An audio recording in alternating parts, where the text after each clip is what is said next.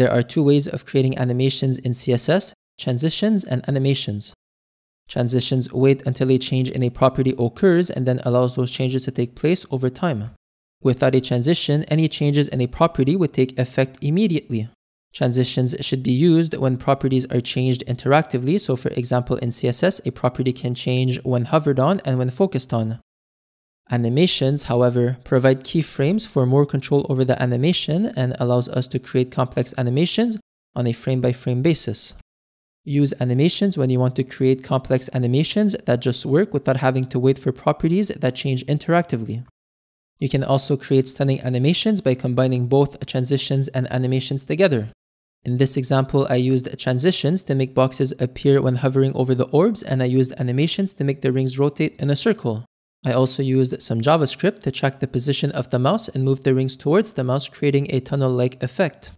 This example barely scratches the surface of what's possible with animations, and in this video, I'm going to provide you with all the fundamental CSS animation concepts you need to know to start getting creative and building beautiful CSS animations for your own projects. To create a transition, we first need a component that has a change in property. In my HTML, I have a button with the class of button.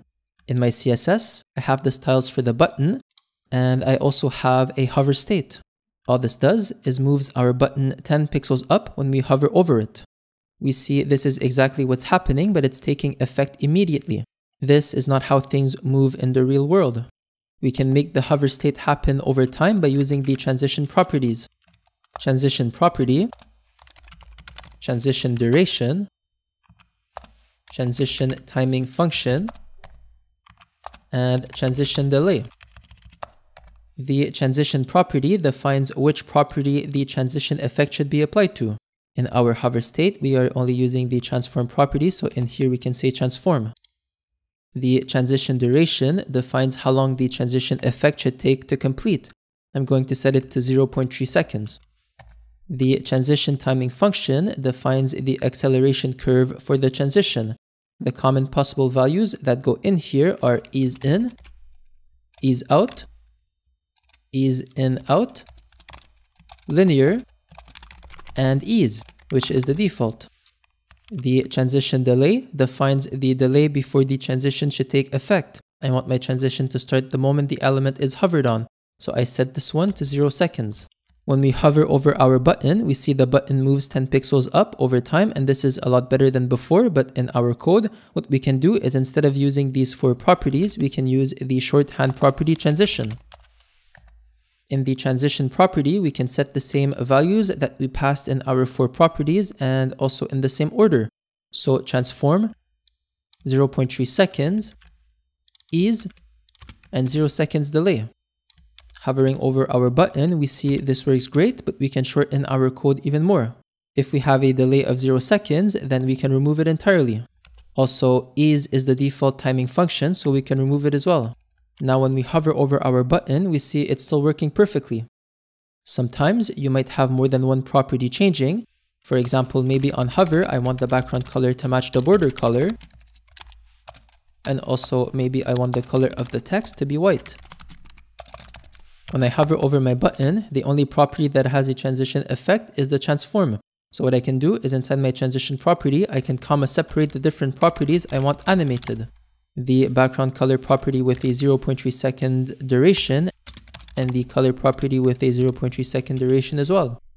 Now, when I hover over my button, everything is being animated, but back in our code, if I had more than 3 properties on our hover state, comma separating each property would take a lot of time, especially if they shared the same duration, timing function, and delay.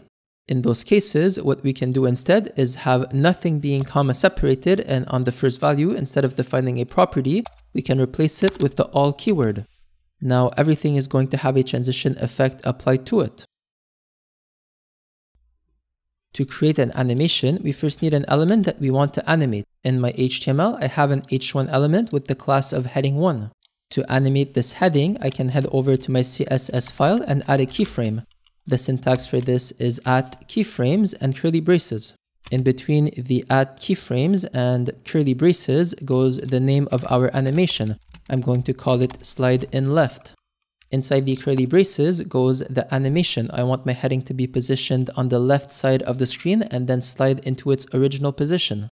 To do this, I need to define the rules from the beginning of the animation to the end of the animation. Inside the curly braces, I can add the values from and to. From represents the beginning of the animation, or 0% completed, and the to represents the end of the animation, or 100% completed. They both have curly braces. I want the animation to start 300 pixels to the left, so inside the from curly braces, I can add a transform of translate x minus 300 pixels. Then, inside the to curly braces, I can add a transform of translate x and set it to 0.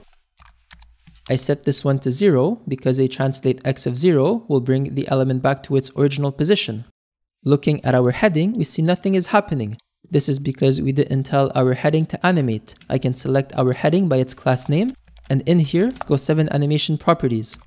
Animation name, animation duration, animation timing function, animation delay, animation iteration count, animation direction, and animation fill mode. The animation name property is for selecting the keyframe you want to use to animate the element. We created a keyframe called slide in left, so in the animation name property as a value, I will pass it slide in left. After setting the animation name property, we see our heading is still not animating. This is because we need to set the animation duration. The animation duration property sets the time it takes for the animation to complete one lap. When you create a keyframe animation, you're defining the rules of the animation from 0% to 100%. This property defines how long it takes to animate from 0% to 100%. The default is 0 seconds, but if I leave it at 0 seconds, our animation will never run. So I'll set it to 1 second. Now we see our heading is being animated. The animation timing function property defines the acceleration curve for the animation. The default is ease, but we have the same options as before: ease, ease in, ease out, ease in out, and linear. I'll set mine to ease in. The animation delay property sets a delay before running the animation. The default is 0 seconds, and this means the animation will run right away on page load. I will leave it at the default is 0 seconds for now. The animation iteration count property defines how many times you want the animation to run. The default is 1, and this means the animation will complete 1 lap and then stop animating. If I set it to 2 or more, then the animation will run 2 or more times. I can also set it to infinite, and this will make the animation run forever. I will leave it at the default value of 1. The animation direction property defines whether the animation will run normally or in reverse.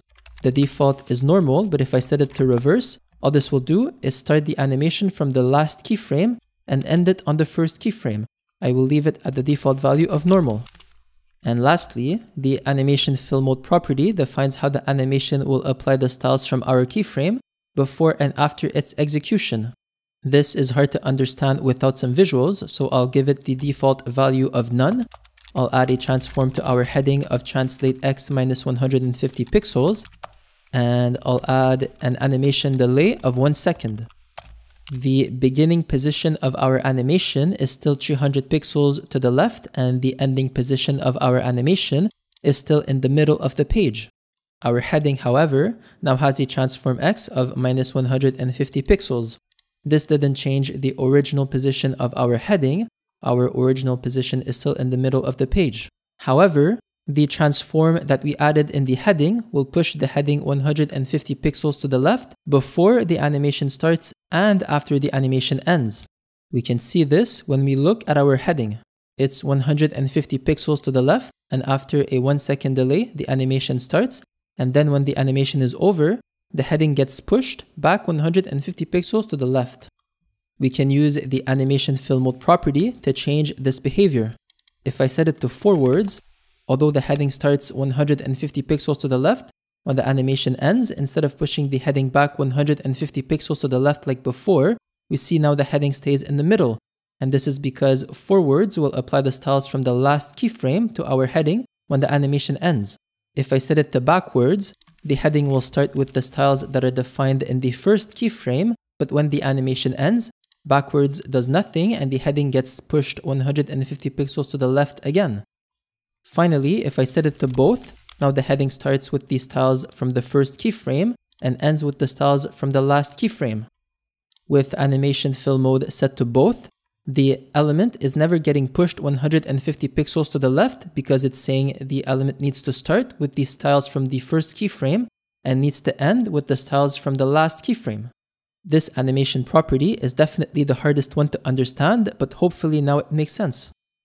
Writing these 7 properties each time you want an element animated is way too much work. We can use the animation shorthand property. It takes the same 7 property values, name, duration, timing function, delay, iteration count, direction, and fill mode. I'll just copy and paste the values we had in the individual properties into the animation shorthand. Name is slide in left, duration is 1 second, timing function is ease in, delay is 1 second, iteration count is 1, direction is normal, and fill mode is both. I can now delete the individual animation properties and we see our heading is still animating like before, but now we're only using 1 property instead of 7. We can make it even shorter by removing all of the default values. Our iteration count and duration are both set to their default values, so I can just remove them entirely and our animation will still work the same. We currently have a delay of 1 second. I'd prefer there be 0 delay, so instead of saying 0 seconds, what I can do is just remove it entirely because 0 seconds is the default delay value. I can remove the transform that I added earlier, and now that it's gone, I don't really need the fill mode to be at both. It can be at its default value of none, so I'll just remove it entirely. Our animation is still behaving as we intended, but now look at how clean our code is. Currently, our animation is placed on the element itself. This is bad for reusability. Instead of selecting the heading element by its class name and giving it the animation, what I'll do is create a utility class specifically for the slide in left animation and give it the animation property with all of the same values. Our heading isn't being animated anymore. This is because we need to head over to our HTML and give our heading the slide in left utility class. This is superior because now if I had other elements that also wanted to have the same animation, instead of selecting them in the CSS and giving them the animation property, all I have to do is give them the utility class and they will animate the same. But this way, we're saving code by reusing the slide in left utility class. Actually, we can push this utility class architecture even further. At the very top of our CSS file, I'll add a comment saying utility classes. I'll also add a comment right above our keyframe saying animations. Underneath our first comment, I'm going to have 5 utility classes. The first one will be called animate with the property of animation duration set to 1 second and the animation fill mode set to both. The second utility class is going to be called animate-infinite with the property of animation iteration count set to infinite. The third utility class is going to be called animate-delay-1 second with the property of animation delay set to 1 second.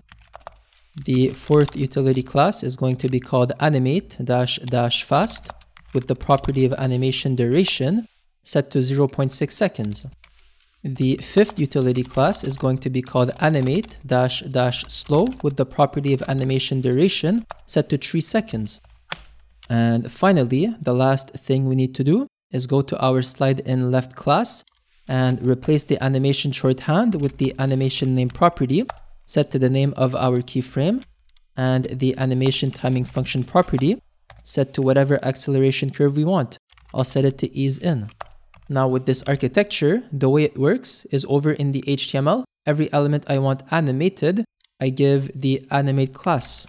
I want them all to be animated, so I'll give them all the animate class.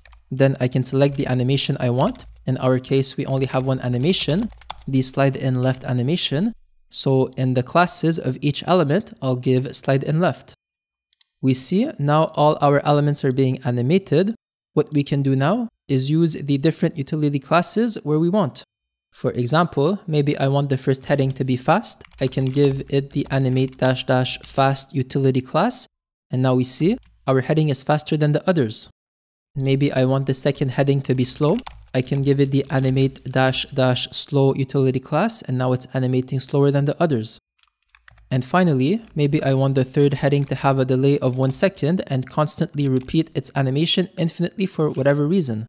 To do this, I can give it the animate -- delay 1 seconds utility class and the animate -- infinite utility class. We can make this architecture even better by using double classes. In our CSS, I can prepend the animate class to each of these 4 utility classes, and what this does is it only allows the utility classes to work if the animate class exists in the same element. This can help us avoid any possible accidents that may occur when naming our classes. With this way of working with animations, we can essentially create our very own mini animation library, and the reason this works so well is because we decoupled the relationship between the animation and the element, making each animations a reusable utility class. Well, we only have one animation, so let's add a few more.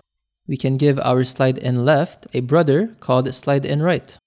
Because this animation will be the same, but come in from the right, I'll just copy the code from our slide in left and paste it underneath. We can rename the keyframe from slide in left to slide in right. We can do the same with the class name and the animation name property.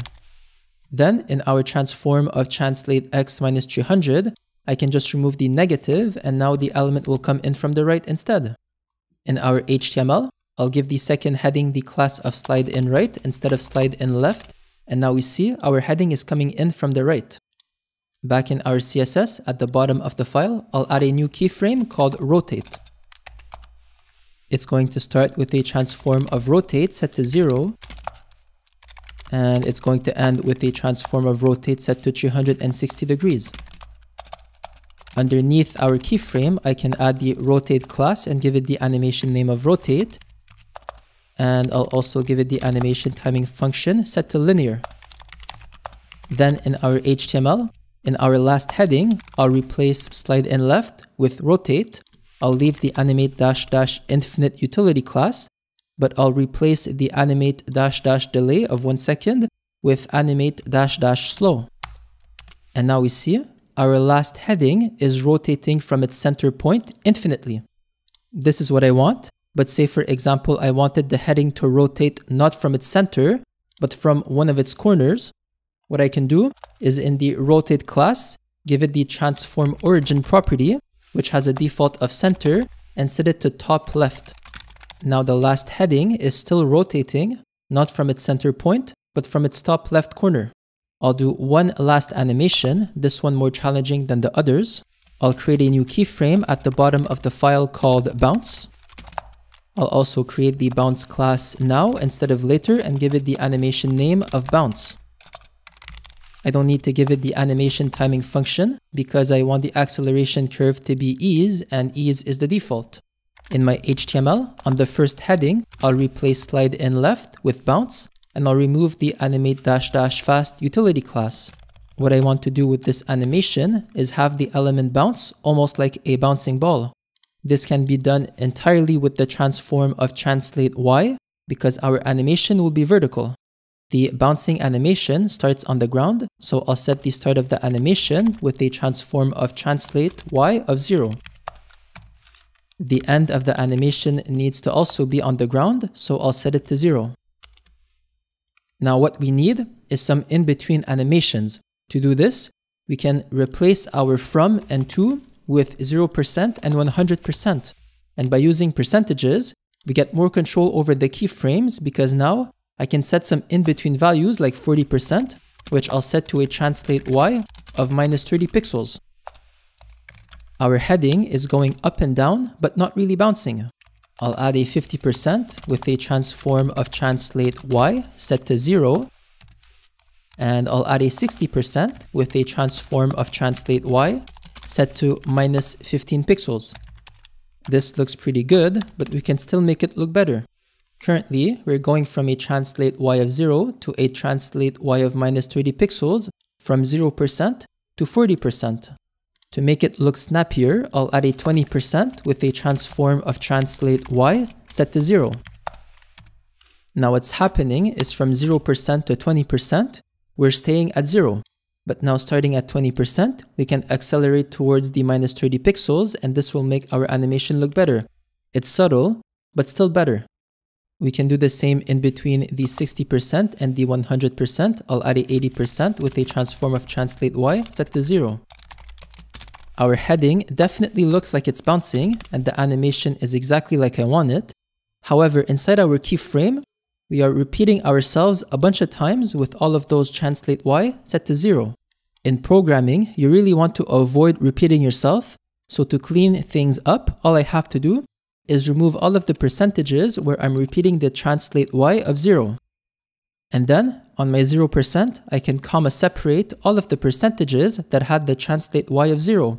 So 0%, 20%, 50%, 80%, and 100%. The reason this works is because keyframe percentages don't have to be in order. I could have the 60% be on top of everything and the animation would still work perfectly. I'll bring it back down though, just because I think it's cleaner and more readable. And there you have it. This is pretty much everything you need to know to start getting creative and building some beautiful animations yourself. If you enjoyed the video, I'd be honored if you liked and subscribed. Thanks for watching and have a wonderful day.